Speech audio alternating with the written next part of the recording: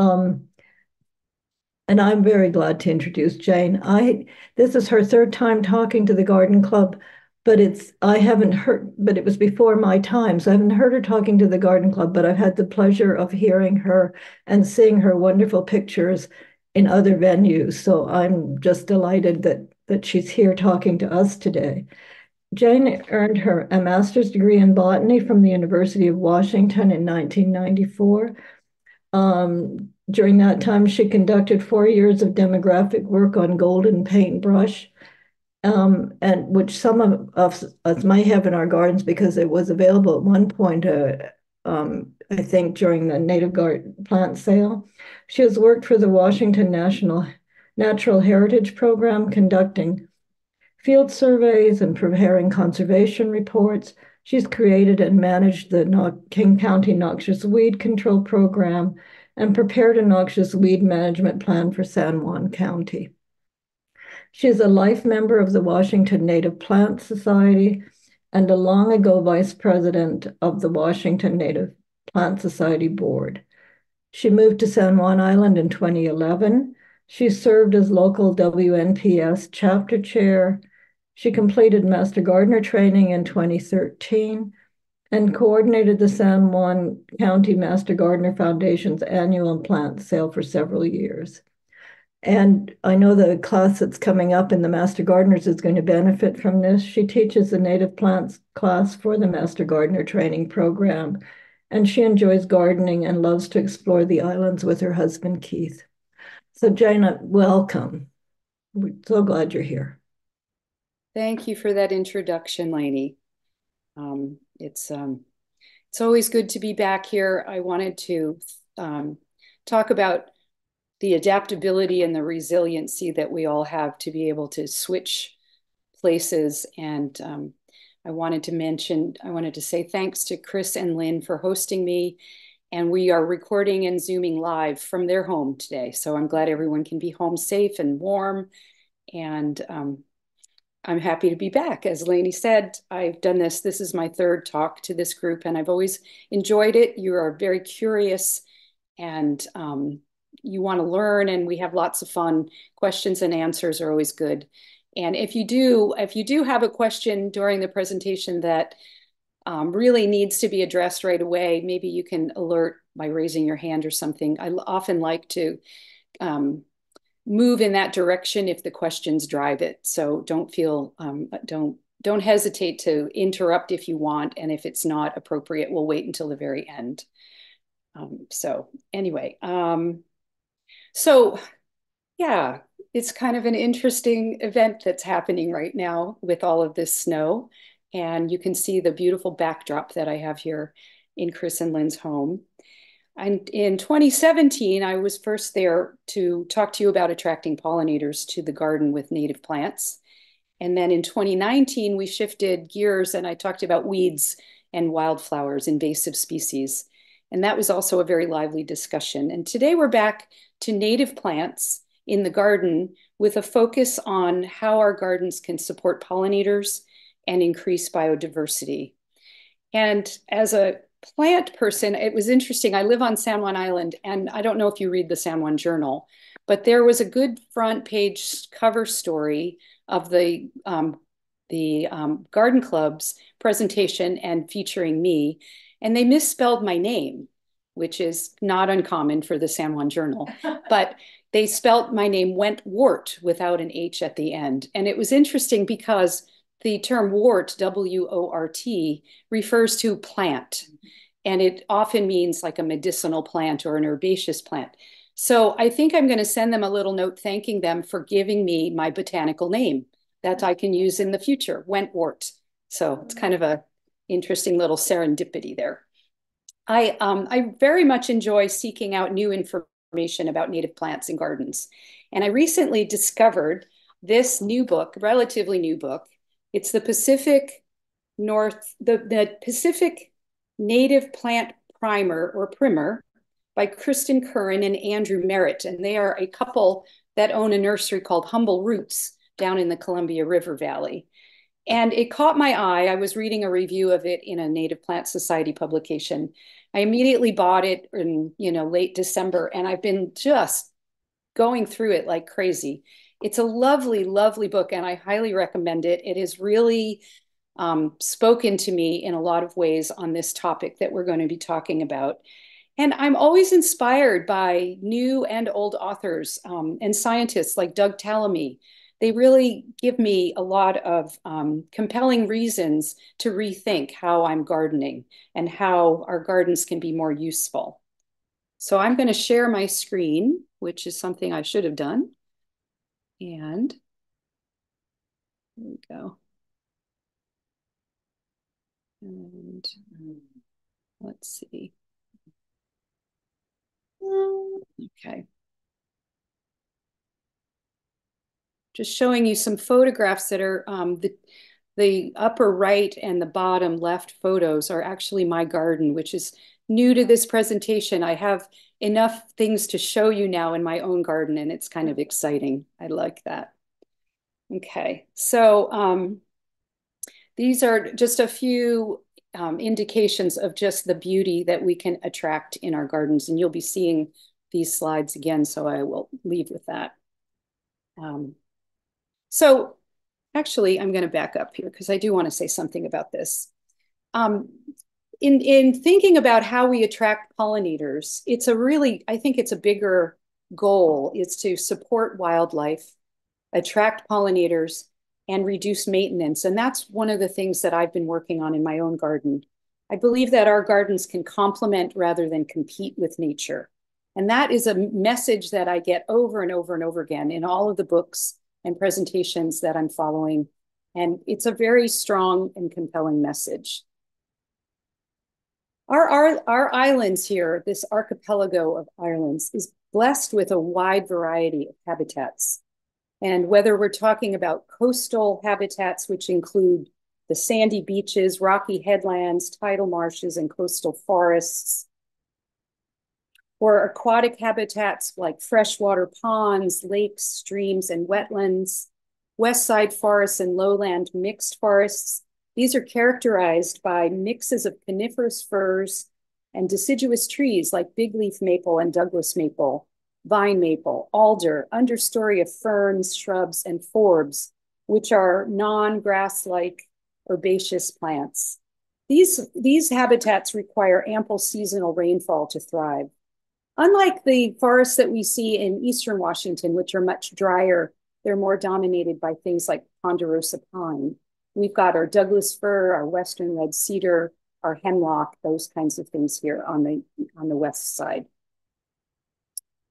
We also have meadows and grasslands and prairies. These are sunny open areas with a minimal amount of woody growth and perennial bunch grasses and flowering plants. Many of these habitats are converted to agricultural land. Our oak woodland and savannas it's a fairly unique habitat, and we happen to be blessed with them here. Quercus garryana, or Oregon white oak, is our only native oak here in Washington, and it occurs in some of the Pacific Northwest's most threatened habitats. Savannas are grasslands with oaks scattered among fields of wildflowers and grasses that support numerous species of wildlife. Our oaks have a thing called masting, and last year in 2023, we had a mast year for oaks actually across the North American continent. And masting is when oaks produce copious amounts of acorns. And I'm not really sure why. It's kind of a cyclical thing. But in 2023, here in the Northwest, our oaks, they went off the charts in the number of acorns that they were producing. And as a result, my friend Doug McCutcheon, who works for the Land Bank, he and I sat down and talked about an idea that I helped to bring to fruition, and we called it the Future Forests Project. And Doug and I, with the help of several other volunteers, we identified several of the land bank preserves and areas that were suitable for planting acorns. And then we called on a number of landowners who donated and collected and donated. buckets full, 5-gallon buckets full, wheelbarrows full of acorns. And all told, over a period of about 12 weeks with all the volunteers here on San Juan, we planted over 6,000 acorns.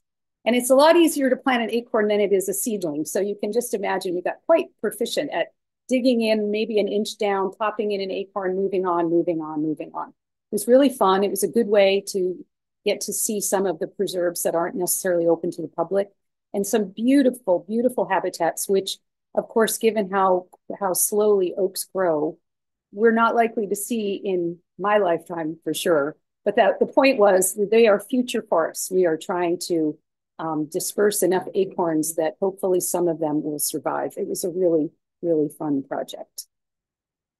Lainey, I was going to ask if you could check the chat for me and see if there's anything I need to know. I'm doing that. Okay, thank and you. You have a very good audience that you might be interested in knowing now. We're up to 50, so Oh my goodness. Okay, yeah, I just just was curious. I saw a couple pop up on my screen and I was just yeah, curious. they were giving information to people. So Okay, excellent. Thank you. Thank you. Okay.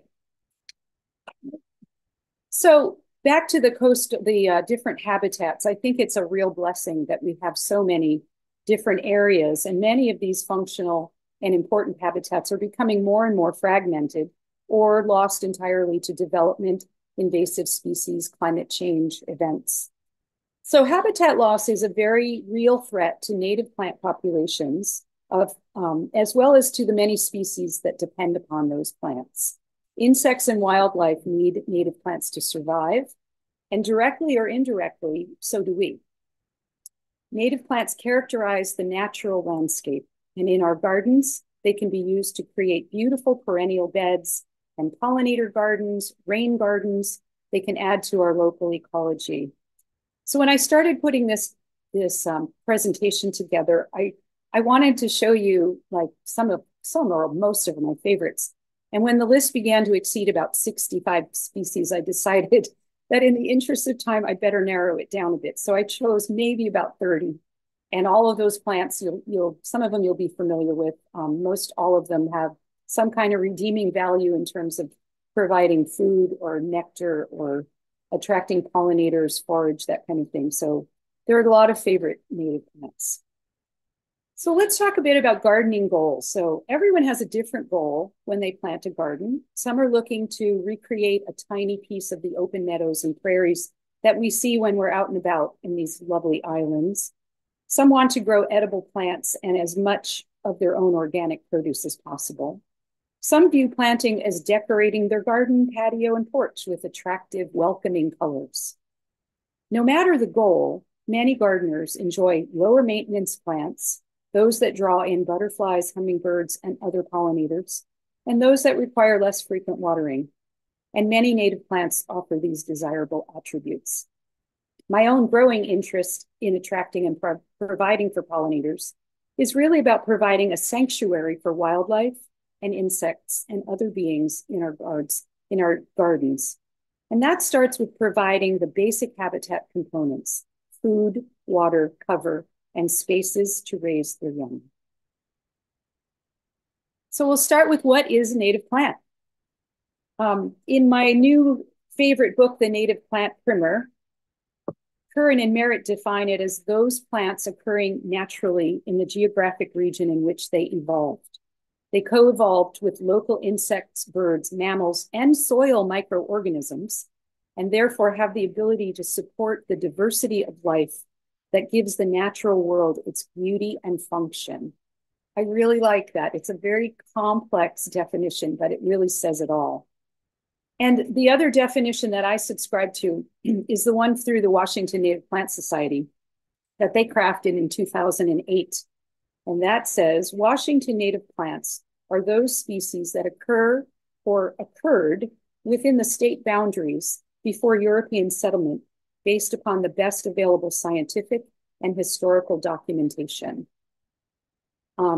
So the definition of native plant is often kind of controversial and disputed, but it's important to keep that in mind when you're looking at what's a native plant versus what may be naturalized and looks like it's been here forever, but it's important to know the difference because I think the key about the native plants is when you're talking about specialists that rely on certain kinds of native plants or native fauna, that's really important for them. Whereas our generalist species, they can adapt. They might not notice the difference between, a lavender or a Douglas iris, that kind of thing. So it's really important to get a baseline of what's native and what's not. Not that the non-native plants don't have a purpose.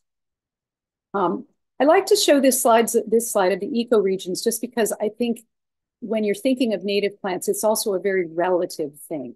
So a native plant can be something that occurs only here in the San Juan Islands, very endemic, or only in Western Washington, or all of Washington, Oregon, British Columbia, parts of Northern California. This is kind of different ecoregions. It's all about habitat and how far these plants can actually move on their own, whether they're dispersed by wind or water or animals.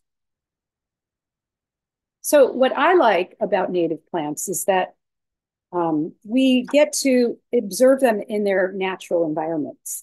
And when we're using introduced species, we have to rely on secondary sources. Like if you go to a nursery, for example, and that's what I mean by an introduced species, a non-native species, you have to read the label and figure out what the habitat requirements are, what the water and sun and fertilizer requirements are. But in nature, we can see what they're doing, where they like to grow in the first place. And also when that some introduced species can be invasive. So when you're dealing with a native plant, you've got a sure bet that it's not going to be an invasive species. But they're also better adapted to our local environment, our soils, our moisture, the climate that we have, although climate is changing and the adaptability is also changing too. In general, native plants, once established, require less water. They reduce the need for fertilizers and pesticides. They increase the natural biodiversity and support insect and other pollinators. And native birds and native wildlife prefer the native trees and shrubs for food and shelter. That's not to say they won't eat your roses and other yummy things, but given the choice, that's what they evolved with, that's what they know. And I think, like I said, they're less likely to become invasive. There are a few exceptions to that where invasibility is a potential issue. But they also give us more choices for our planting palette. And that's one of the things I really like about them. They're beautiful. They do everything that a lot of other cultivated, non-native, non-invasive plants would do in the garden. But it adds to the choices that we have. And when you're talking about supporting native fauna, they're a sure bet to be able to do that. So what do hummingbirds, butterflies, and bees have in common? They all pollinate flowering plants. And you can see a picture of a rufous hummingbird, ceanothus silk moth, and a bumblebee on an Oregon grape flower. Insects and animals pollinate close to 90% of all plants, including more than a third of the crops and foods we eat. That includes fruits, vegetables, grains, nuts, and beans. And in the United States alone, we grow more than 100 crops that either need or benefit from pollinators. It's an important thing to remember. If we don't have pollinators, we don't have crops. And the economic value of insect pollinated crops, this was back in, this is an old slide from 1827 billion. I think it's definitely in the tens of billions every year. So the bottom line is it's a very important high economic value of these insect pollinated crops and important sources of food for all of us that we really rely on. So I'd hate to see the pollinators go by the wayside. So many butterfly and bee species have disappeared or are at risk due to habitat loss, diseases, pesticide use, and we can create gardens and landscapes that attract and support pollinators. Native plants provide resources like nectar, forage, and sufficient habitat for these pollinators and other animals that depend on these plants. This is a little bit about honeybees. I get questions about this a lot. So there's no hard evidence of the impacts honeybees might have on native bees. And there are so many native bees that they're sort of behind the scenes. But if you really observe them in your garden, you'll notice that there's a lot of different kinds of bees. Honeybees are just one of many, many, many other kinds of bees.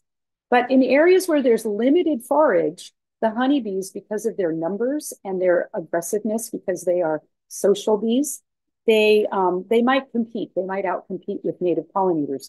But otherwise, there's really no hard evidence that the honeybees are having a really bad impact on other native bees. But honeybees as crop pollinators, the advantage of them is that they can be supplied in large numbers. They're readily transportable. And of course, they produce honey, which is also a real advantage. But native bees pollinate far more effectively than honeybees. And native bees forage over a longer period of time. They will often visit flowers in wetter or colder conditions when the honeybees are still hunkering down in their beehives. So the bottom line is that efforts that support native bees will also benefit honeybees. So you don't really need to worry about that. If you're doing things to support your honeybees, the native bees will come. All those beautiful flowers they'll forage on, and everybody will be happy about it. Okay, so native plants, as I said, are important for pollinators. They're 4 times more likely to attract native bees.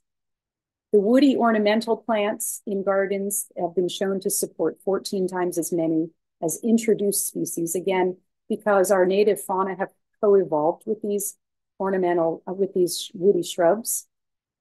They increase the abundance of native butterflies and moths. And I was just going to back up and say something about that. With the increase in the abundance of native butterflies and moths, a really important piece of that is that it also supports the larval stages of these native butterflies and moths, not just the adults. And those larval stages are so, so important for our songbirds to be able to feed their young. And I remember a slide from one of Doug Tallamy's presentations where I think he showed like a black-capped chickadee or some little chickadee kind of bird. And he actually gave out a number of like how many thousands of caterpillars that little baby chickadee needed to eat every day. So remember that about the beetle larvae and the butterfly and moth larvae are really, really an important part of the food chain. Okay. This is a takeoff on if you build it, they will come. I often get questions about if I wanted to plant milkweed, what species of milkweed should I plant here to attract the monarch butterfly? And this is a page from the Burke Museum, the Burke Herbarium Image Collection, which is an excellent, accurate online resource for native plants and photographs. I'll talk about that a little bit later. I looked it up, and there are actually 5 native species of milkweed that all occur, if you can see the map, in eastern Washington, east of the Cascades. Well, that's where the monarchs also occur. So if any of us decided we wanted to plant a lot of milkweed here in the San Juans or even on the west side, it's not likely that the monarch migration would suddenly shift their route and find those little patches of milkweed. That's not to say milkweed won't support other bees and beetles and wasps and things like that. If you look at the bottom of this slide, the pollination status is bumblebees, bees, butterflies, beetles, and wasps. So other butterflies will be attracted to that, but it'll only be those insects that are already here. So excessive rain events and longer droughts and wildfires and smoke and extreme temperatures, as we are seeing this week, it's hard to deny that climate change is a real and profound threat to people, plants, and wildlife around the globe. And planting trees will reduce carbon in the atmosphere. Good idea to plant trees. Dr. Richard Hebda, who's the curator of botany and earth history at the Royal British Columbia Museum, I had asked him one time about planting. What can we do to add to our biodiversity? And his definitive remark was planting more native plants will add to biodiversity and increase resiliency to changes in rainfall and temperature. And he actually specifically said plant more snowberry because it's not, it's a really easy plant to grow and it has a lot of good qualities, and it'll grow in a lot of different environments. Pure species versus cultivars of native species. A cultivar of a native species is often called a nativar. And when you go to the nursery, most of the time, that's what you will see are cultivars of native species, not the true straight species. Although they are out there, and especially if you go to a native plant nursery, you're more likely to find the straight species. There are a lot of reasons that these cultivars are created, and most of them focus on aesthetics and disease resistance. They're often showier than cultivated species, but the question is are these showier species supporting wildlife? And do they help to get us to know and identify plant native species? So there are two reasons that I wouldn't turn to a cultivar, a native cultivar, as a first choice. First of all, most are propagated clonally, which means there is zero genetic variability. And in this age of climate change especially, it's important to have a lot of genetic variability in plants so that they can adapt to the swings in climate. So putting plants with no genetic variability, they're all the same because they're a clone, it's not really going to make them more adaptable. And the second reason is that if the only thing we sell in nurseries are designed for aesthetics only, it perpetuates the idea that plants are just decorations. And sometimes plants are cultivated to have different leaf or flower colors than the original plant. And although they may look especially pretty to our eyes, you don't really know if the insect pollinators are as attracted to them. Some of them have less nectar than the original species. So we're not really sure how useful these nativars are to the animals that you're trying to support. So we're going to go into this section on a variety of different kinds of plants in the garden and the landscape. And I want to just note as I go through the different slides of different plants that pretty much they all are in here because they provide either food or shelter or some kind of habitat, attracting pollinators, providing nectar. They do some or all of those things. And rather than repeat every one of them, I'm happy to answer specific questions about that, but I think I'll go through those a little more quickly. Some of them you'll be very familiar with, but I'd like to show you now about, I say maybe 30 of the many native plants that I enjoy, some in my own garden. Many of them are found locally here in the San Juans, and some occur in other parts of the state or our region in the Pacific Northwest. And you can find hundreds more from a variety of online resources and books. One of the places that I like to go to is actually the King County website, kingcounty.gov. Has a whole list of native plant nurseries. And I was looking at it just the other day, and I was really, really surprised to see that over the years, it used to be really hard to find more than just a handful of native plant nurseries in Washington. And now there's like 3 pages of them out there. So there's a lot of different sources for native plants. And before I get into some of my favorite plants, I wanted to warn you of my penchant to use the scientific botanical name instead of or in addition to the common names of plants. Now, I often hear from some that they don't like the Latin names or they find them too difficult to remember or to pronounce because, yeah, true enough, some foreign languages can be challenging. But for the record, botanical names are derived from several languages and not just Latin. And they are more specific and universally accepted. And they often reveal relationships and characteristics of the plants. So they're a little more informative. And one example that I like to use, because I love this name, is our little Calypso orchid. The scientific name is Calypso bulbosa. It has such a nice ring to it. And the bulbosa refers to the shape of the flower because it's a little tiny lady slipper. It's a bulbous flower shape. It also happens to have, and the species or genus name is Calypso, which we call them Calypso orchids.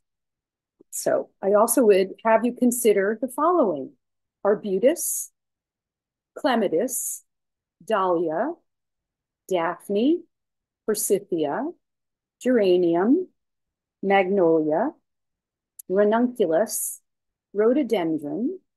How many do you have a lot of trouble pronouncing those names? We use them for common names, but guess what?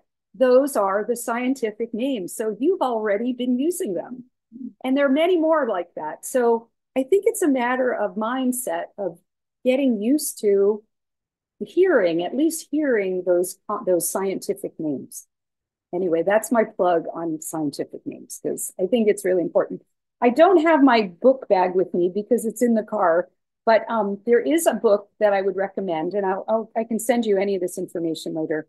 It's called Portable Latin for Gardeners. It's a little book, and it's filled with lots of information about what some of these scientific names actually refer to. They tell you something about the plant, and I find that to be fascinating. Okay, so now we're going to move on. So I start out with willows because I think, like the oaks are in a lot of parts of North America, they're known as keystone species. A keystone species is something that many other species rely on, that if it were removed from the ecosystem, it would impact a whole number of other species. And across North America, which many other states have lots of different oaks, oaks tend to be a keystone species. They support a lot of wildlife. But here we have 36 species of willows and 1 species of oak in Washington. So I look at willows as a keystone species here in our state. And planting keystone species of any kind will often host large numbers of the Lepidoptera, which are the butterflies and moths. This also includes wild cherries, those kinds of species, because they bloom in the spring, and those beautiful floral parts, those catkins and all, they provide lots of early season nectar for the bees especially. So willows, they're sometimes maligned, but they thrive here. We have 36 species, and they're all very hardy. They're just lovely plants. Pacific crabapple is another favorite, and the flowers attract the pollinators, and the fruits are edible. They are eaten by several animals, including many birds, and it's an excellent cover for wildlife, and it gives you some nice fall color. Pacific madrone, which is always a strikingly beautiful tree, evergreen, and that bark is just, yeah, there's nothing like it. Arbutus menziesii. Those white flowers, like others in that family, really attract hummingbirds and butterflies and bees, and the fruits in the fall are eaten by robins and flippers and waxwings and even western bluebirds. So we've got our 2 shorter, smaller growing maples, the Rocky Mountain or the Douglas maple, Acer glabrum, and the vine maple, which is Acer circinatum. Both have a place in our gardens and yards. And the thing about the Acer glabrum is that it really occurs here in the San Juan Islands, whereas the vine maple is a planted plant. It was something that was introduced here, but it does very well in a different environment. The vine maple needs more shade and moisture. Douglas maple, which occurs also east of the Cascades, is more adapted to drier and rockier sites. So depending on where you're placing these trees, those are 2 different habitat requirements, but they serve equal purposes. They're a short statured maple tree with lots of fall color, and the flowers provide lots of food for pollinators. This is our Indian plum or oso berry. This is a very early blooming harbinger of spring. It actually starts blooming in February. I'll see what happens this year because of the coldness, but it has those lovely kind of pendulum whitish green flowers. And again, because it's an early bloomer, the bees, hummingbirds, they have something to feed on early in February, which is kind of nice. And one of my favorites is the red flowering currant, the Ribes sanguineum. Very attractive to hummingbirds, especially the rufous, which know when the red currants are starting to bloom. That's when they come back. They follow that and they follow the salmonberry, and they just know it's like that time to come back up. The currants are actually edible. They are not quite as tasty to us as they are to many birds, but the flowers are, very attractive to many kinds of pollinators. And they are very fast growing. The picture in the bottom left of the slide there is one that I grew from a bare root from one of our many native plant sales, probably, I don't know, 5, 6 years ago. And when they're happy, they grow really fast. And I just love them. I can't get enough of these. This is the red elderberry, the Sambucus racemosa. Unlike the blue elderberry, which we find east of the Cascades and can eat and use for medicinal purposes, these red berries are mildly toxic to humans unless they're cooked. But the hummingbirds and butterflies love the flowers. They love the floral nectar. It's a nice understory shrub. And the blue elderberry also grows here too, but it's been a planted plant here. It does pretty well here if you want it, if you're interested in that one. Here's our serviceberry. This is in the rose family. This is a very dominant species in a lot of different parts of the island. It's a small tree or a shrub. Has a very extensive range. It's very hardy. It turns golden color in the fall. That's what you see. A lot of our willows and serviceberry are what you see a lot of yellow in the fall. Provides a lot of food and habitat for butterflies and their larvae. Twinberry, Lonicera involucrata. This is in the honeysuckle family, but it's a shrub. It's not a vine. We have another native honeysuckle that climbs trees and is a vine. And I've observed myself, I've observed often how much the hummingbirds love these tubular yellow flowers, and especially the cedar waxwings like the berries. The robins also eat those too. And this shrub is quite salt tolerant. So in some of those coastal habitat areas, you can get away with planting this. It grows well in other parts, interior and forest woodlands and things, but it's a salt tolerant species, very hardy. And then we've got our thimbleberry and salmonberry. Both of them are rubus species. And you can't go wrong with these. These are, I think, they're a good replacement for the blackberry, the Himalayan blackberry, because they create the thickets, they provide the flowers, they provide the berries. The berries are edible. Like I said earlier, the rufous hummingbirds know when the salmonberries start blooming. That's their time to start heading north and coming back to visit us. Jane, there was Yes. a question about the service berries. Yes. Cindy has one that's several years old but is not flowering, and she's wondering why it is not flowering. Is it growing at all? Is it all by itself? Uh, um, I mean, is it thriving? Does the plant look healthy otherwise? I Maybe put that she's back on her, she's joining from her iPhone, so I'm Okay. not. Oh, they're two and they're healthy. Huh. And she's had them for several years. I don't know. Maybe they're not getting enough sun, depending on where they're planted. I don't know. She could email me. I could talk to her about it in an email. I mean, usually they're pretty reliable if they get, enough. I mean, they don't need a lot of water. Maybe it's too wet. Maybe it's not sunny enough. There could Yeah, be. she says that it could be not enough sun, although they look healthy.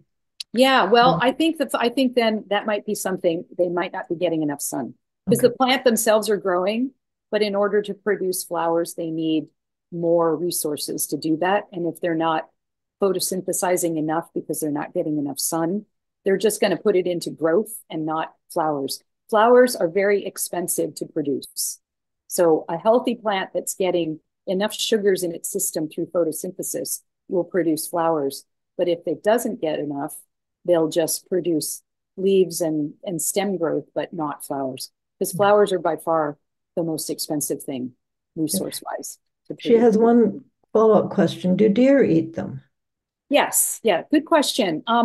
One of the things about native plants, especially the shrubs, is that pretty much the deer eat all of them because they co-evolved with them. That is what they browse on. In my experience, there are the more native shrubs you have already around you means that they're not necessarily going to, focus in on those two service berries that you planted in your yard because there's service berries around, that kind of thing.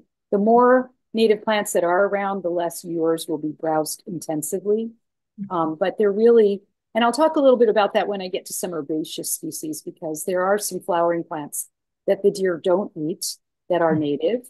But I don't know, I mean, aside from maybe Oregon grape and salal, although there are exceptions to all of these, there are some shrubs that the deer don't eat, but serviceberry is one. They'll browse down below and, they have those kind of lollipop shapes above because they can't reach that high. So yeah, unfortunately, these native plants were around with our native fauna long before we were here.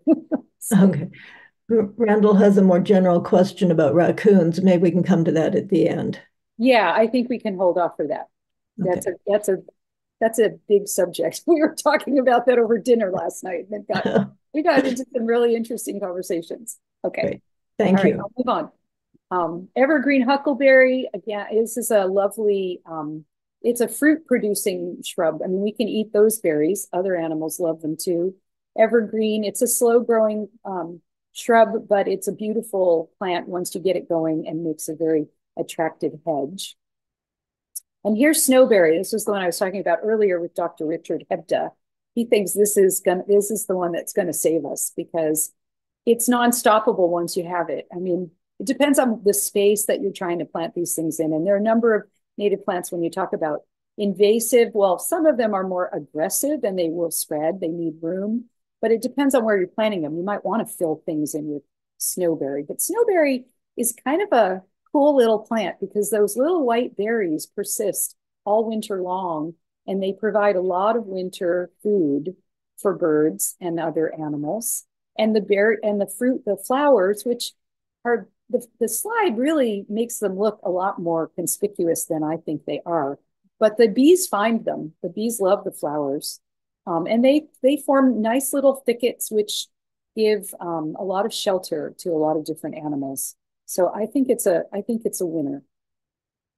And then of course we have several roses, but the Nootka rose is the largest one we have, and it's the most fragrant of our wild roses. And you'll see those large rose hips. Those rose hips are very high in vitamin C, but they're also eaten by many birds. And the thickets that they form are very important shelter and nesting sites. And the flowers are fragrant, and butterflies, bees, hummingbirds, you name it, they really love all of our roses. But I deliberately put in the Nootka rose because it's such a showy specimen. Here's one called silk tassel, Garrya elliptica. This is an evergreen shrub, and I have this growing in my yard, and it's a slow growing plant, but I like it because it blooms in the winter. It is blooming now, and these lovely chain-like flowers are what are providing something. Insects live in them, so a lot of the hummingbirds go after the insects in the flowers. And they also provide a nectar source for some of those bees that dare to even be out right now. But it's a beautiful, beautiful shrub, and I highly recommend it. And it's quite drought tolerant once it's established. That's true for a lot of our native plants. There's no silver bullet when it comes to plant it and you don't have to do anything about it. You need to plant it in the right place where it'll be happy, and you need to help it to become established if it needs help. Then once it's established, this plant just takes care of itself pretty well. Douglas spirea, Spirea douglasii. This is kind of a forest edge and wetland edge species. This is one of those that it needs space. If you want to plant it, it's a beautiful plant. And it will spread. You need to give it room. But it has a lot of features that, it blooms in July, pinkish purple spikes, and it provides great thicket habitat cover, waterfowl. It's often found around seasonal wet meadows and bogs and lake and pond margins, that kind of thing. But it does need space. It's not one that you put in your perennial garden around your house and think that it's going to not take over everything. It will outcompete with a lot of things. Shrubby cinquefoil, Dasyphora fruticosa. The picture up in the right corner is my yard, and I have lots of these growing, and you'll see them growing with some irises and lavender. It is a deer-resistant plant, at least in my yard, so I can attest to that. And it blooms in early summer and persists through late fall, so it provides a lot of nectar for bees and other pollinators. And it's also quite drought tolerant once it's established. Most of the plants around the perimeter of my deck do not get irrigation, except during a really heavy, hot drought period. Otherwise, they just do it on their own. Also, you can also train it to be a nice decorative hedge. You can see down below. Pacific ninebark. This is a 4-season charmer. I love this plant. I grow this at my house too. So you've got your beautiful puffy white ball-like flowers and the Physocarpus capitatus. Capitatus refers to the shape of the flower. And it has glossy maple-like leaves in the spring, which are really pretty. I don't have a picture of the red fruits, but it produces red fruits with these little yellow seeds in the summer. The leaves turn a rosy brown color in the fall. The bark has this bronze-colored shedding bark that is especially nice looking in winter when everything else dies back. It's a very versatile plant, so it's like sun or shade, wet to dry, good for a hedgerow, good for a specimen plant, then also can provide lots of shelter for birds, and the butterflies like the flowers and the foliage as well. Salal, this is in my opinion, it's a very underestimated and sometimes maligned, excellent shrub and ground cover. And it's everywhere. So you could have a love-hate relationship like some of us do. But it actually grows taller when it's grown in the shade, and it will form dense thickets. And once you've established it, it can be somewhat challenging to remove. And it's also very difficult to dig up and transplant. But where it is and where it's happy, it provides a lot of good resources for animals and insects. So, I have it in a lot of different places. It's kind of coming up on its own in parts of my garden. I keep an eye on it. I trim it back, but it has its useful place. Mock orange, Philadelphus lewisii. This is a shrub that is found east of the Cascades, but it can grow here, and it's a lovely, deciduous, fragrant shrub. It does smell a lot like orange blossoms. It's beautiful. And it requires minimal attention once it's mature. In my experience, I've planted these a lot through our native plant sale. They need a little bit of coaxing. They're small when they start. And once those roots really get accustomed to where they are, it takes off and it grows really nicely. Chickadees, juncos, and flickers love to eat the seeds, and several butterfly species feed on the floral nectar. So in addition to it pleasing to our olfactory senses, it's also a very good plant for wildlife. Buffalo berry, Shepherdea canadensis. This is one that not everybody really knows about, and we've often sold it at our plant sale. It's a very beautiful shrub. You'll often find it in the understory of those lowland and coniferous forests. Beautiful red berries. The leaves have like a silvery gray underside that's kind of fuzzy. And if you look really closely, if you ever see them in the wild, they have little rust-colored dots along the mid vein of the leaf. Kind of an interesting plant. It's a nitrogen fixer. So it also adds nitrogen to the soil. So it makes it a good choice for areas that you're trying to beef up with some nitrogen, like alders do. Alders are nitrogen fixers. And I think this is a underestimated plant. I'd like to see more of it here. It does occur here naturally, and birds love the fruits, and um, it's a good hardy plant to have, especially in our drier, hotter conditions. American cranberry viburnum, Opulus americanum. So this is a semi-evergreen. It's somewhat deciduous, but sometimes the leaves persist for a long period of time throughout the fall and winter. And in the fall, they turn this bright red and they're really beautiful. And the flowers, they're kind of a lace, almost like a hydrangea type of flower.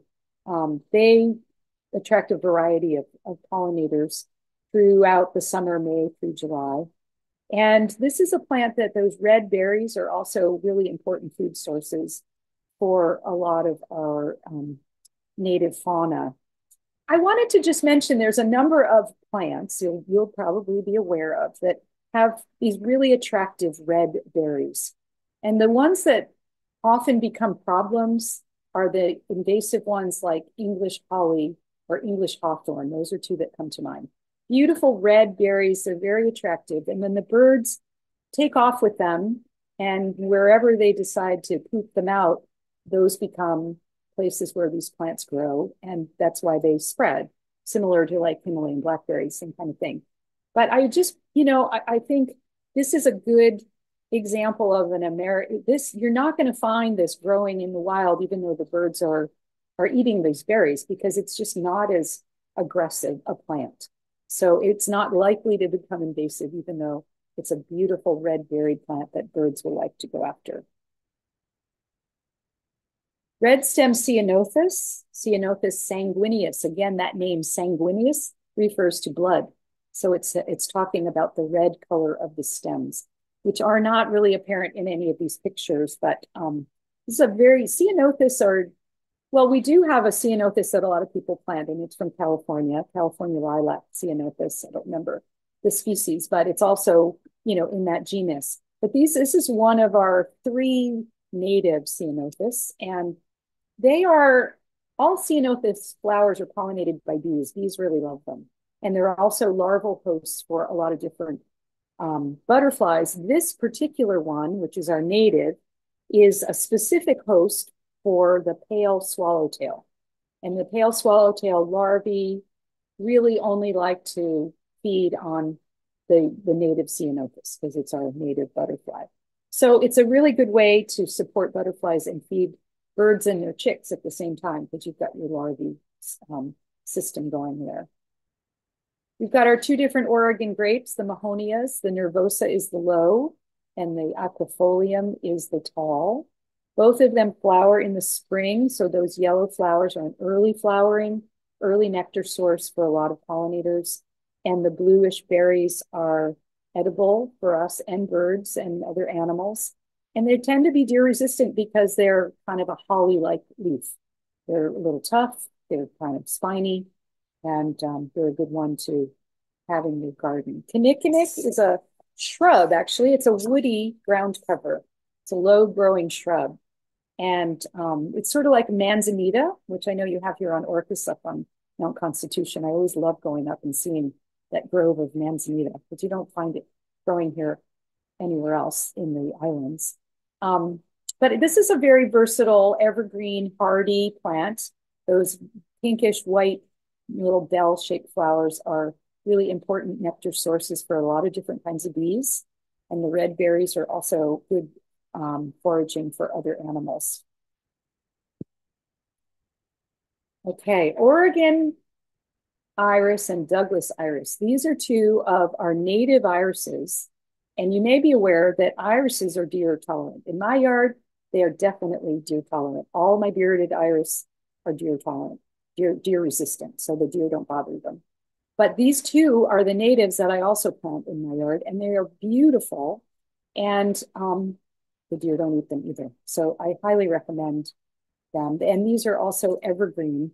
Douglas iris tends to have a big bushy clump-like form that you have to divide after several years, but you can give them away, you can plant them somewhere else, and they do just fine. And they're very drought tolerant, and I really enjoy them in my garden. Okay, and even though it looks like we'll never see this, you know that spring is going to be coming.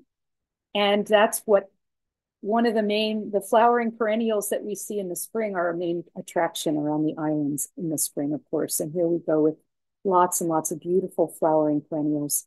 And these are all as beautiful as they are useful in our gardens. They provide nectar and food and forage for lots of different species. So, grow as many of these as you can. My own experience with camas, and I've been experimenting with camas, because when you see patches of camas, the larger ones, for some reason, I never see them getting heavily browsed by deer. But when I planted my first, I don't know, maybe 50 bulbs in my yard, most of them all got eaten when they bloomed. And I thought, well, how does that work in nature? Like, why are they only coming to my house? Well, I think it's a quantity thing. So the more that I can plant, the less they will die back, because the deer will only browse so much and then they move on. They're unlike sheep that just mow everything down. Deer will just browse and move, browse and move. They pick and move on. And so my goal is to just keep planting camas bulbs. And over the years, it's becoming quite successful and they are surviving. So, and these plants, most of these plants are also very attractive in our gardens as well as in pots, containers. They are very adaptable. I love to see them, in the meadows and the prairies, but also in gardens. And ferns, my gosh, we have so many different kinds of ferns. These are just a few of the ferns that we have. Many of these are winter deciduous, but things like the deer fern and the sword fern, they stick around all year round. Licorice fern sometimes, although with this cold weather, they are shriveling up, but they'll come back. Many of these are somewhat deer resistant. I'd say I find my sword ferns are getting munched once in a while when there isn't a whole lot of other things for the deer to eat. But they all provide lots of texture and color and stature in the garden. And they also provide cover and nesting materials for birds and other animals. So the next few slides, I'm just going to go through them to show you some examples of how these plants can be incorporated into your garden. This one is courtesy of Steve Schramm, formerly of Island Garden Design Company. A mix of ferns and rhododendrons and all in a little sitting area. I think these are just really lovely. Here you have things like bleeding heart, and over to the right is oxalis, low, beautiful shade-loving ground covers. We don't see them here occurring naturally, but they're very lovely plants to bring into your garden. This is the fringe cup down below the light lamppost, and you can see the sword ferns with their curly new fiddlehead fronds coming out. And, a backdrop of trees and things that are already there, and just enjoying and appreciating the salal and other things that evergreen huckleberry, things that may already be there. You can even turn those into a nice little sanctuary. Oregon grape is another lovely one to add. And this is the false lily of the valley, along with a bunch of deer fern and sword fern, thimbleberry off to the left. I think the false lily of the valley and the ferns were probably planted amidst the other shrubs and things that were already there. Okay. There are a number of resources that you can go to determine which plants to choose. Two that I really like. One is through the Xerces Society. If you go online to Xerces, Xerces, and this is pollinator.org. And I think I might have, let's see, yeah, here it is. So this is showing, you can go to your particular province or region. So this is Pacific Lowland Mixed Forest Province. And it talks about the plants and when they flower and which pollinators that like to visit them.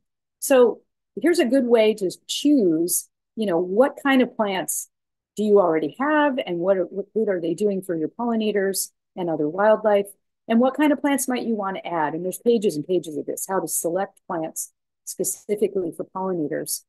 I find this to be a very useful resource. And then what I like to do is go to one of my many books, which I will also provide.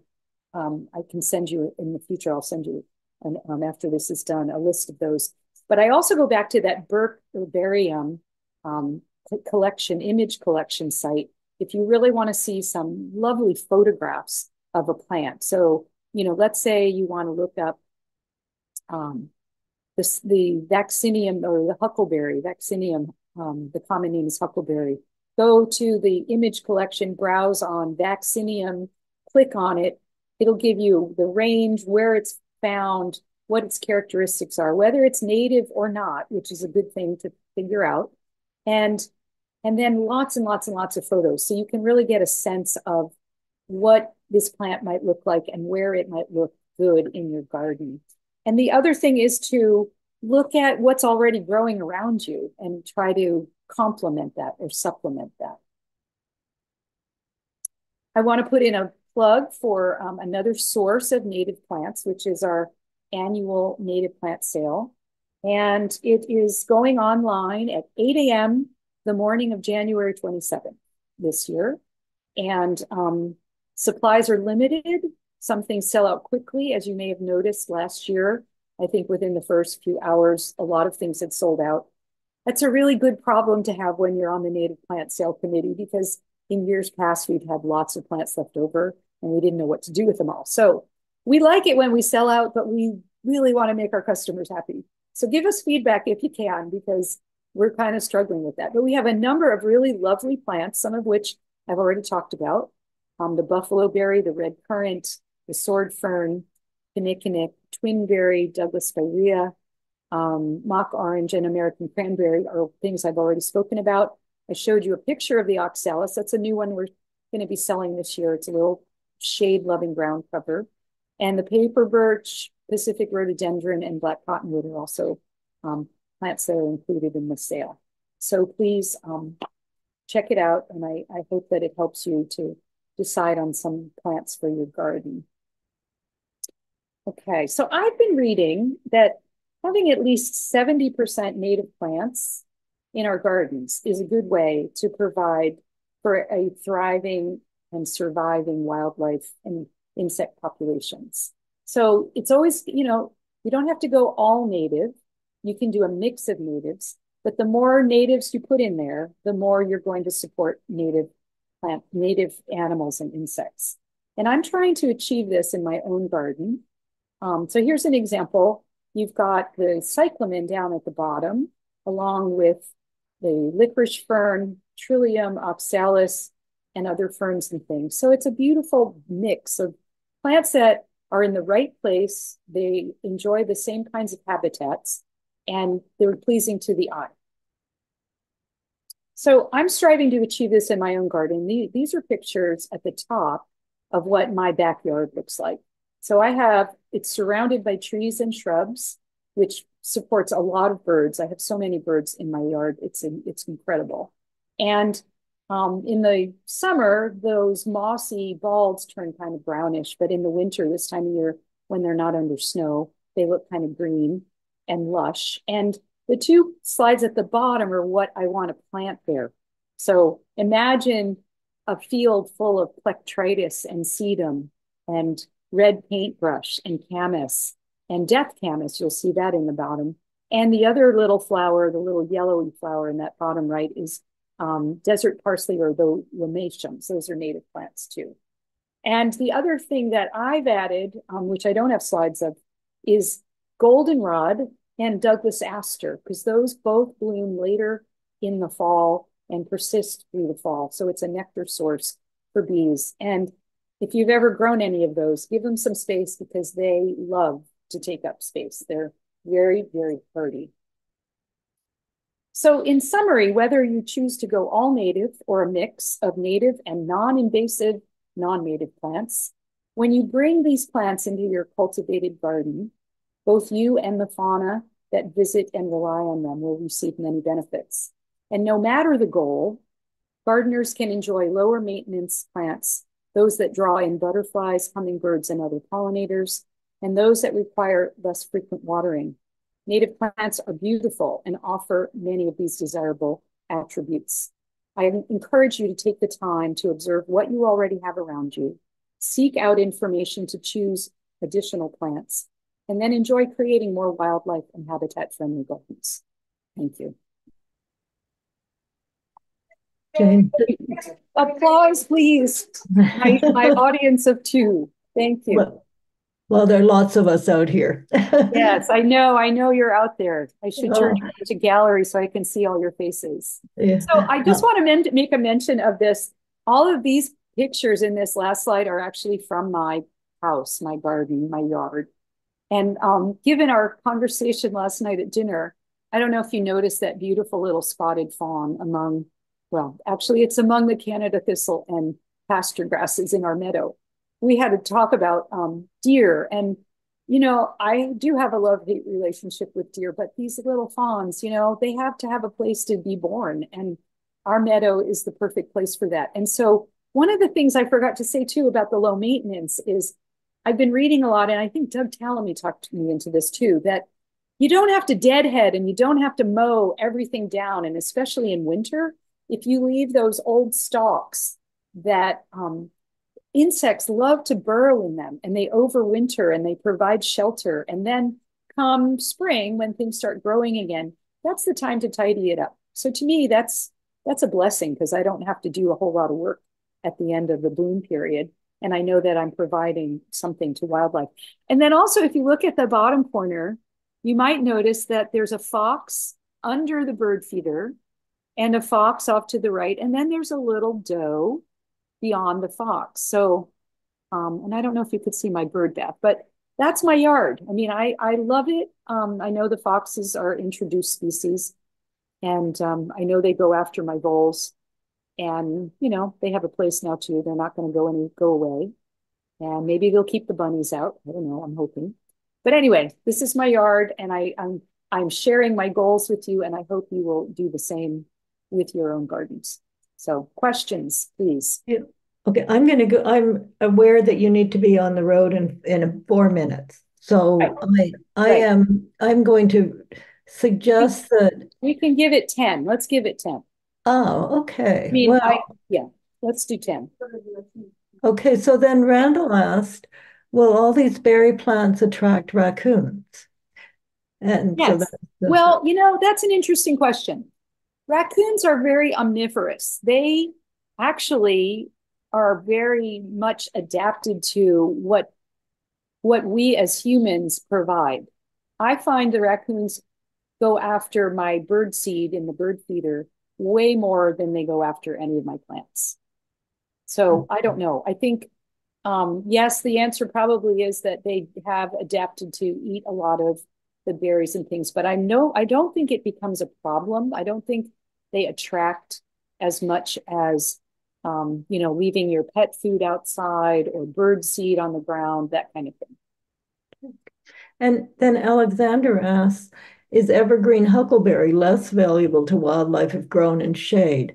And their goal is to have a hedge that grows quickly, and they've read that that would be more likely to happen in shade.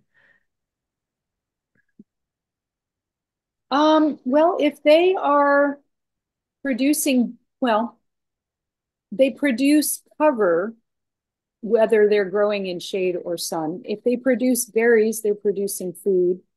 And if they're getting enough part sun, even in a shady area, they will flower. So yeah, I think they'd be as beneficial. Yeah. Okay. And then someone asks, is it better to plant a wide variety of plants to encourage diversity, or to focus on a few and plant more of them? It depends on the number and the amount of space you have, but it's always a good idea to plant more of the same kind of thing, either in like a cluster and move on, and so more species, but not like a single plant of everything, if you know what I mean. The diversity is important, but you need to have, more than one plant of each thing. So if you don't have a lot of space, choose, say, 3 plants that you can plant several of them.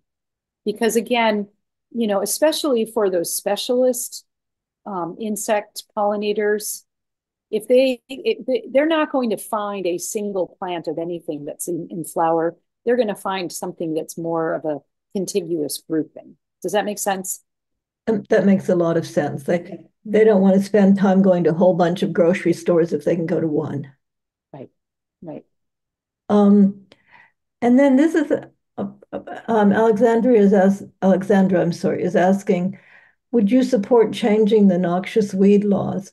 And to change would be to require that removed invasives be replaced with native plants and that herbicides be banned from the options of removal. We found that mass removal of Scotch broom that was previously buzzing with bees and a place for deer to hide left nothing at all for wildlife. Oh, yeah, that's a tricky one. I agree.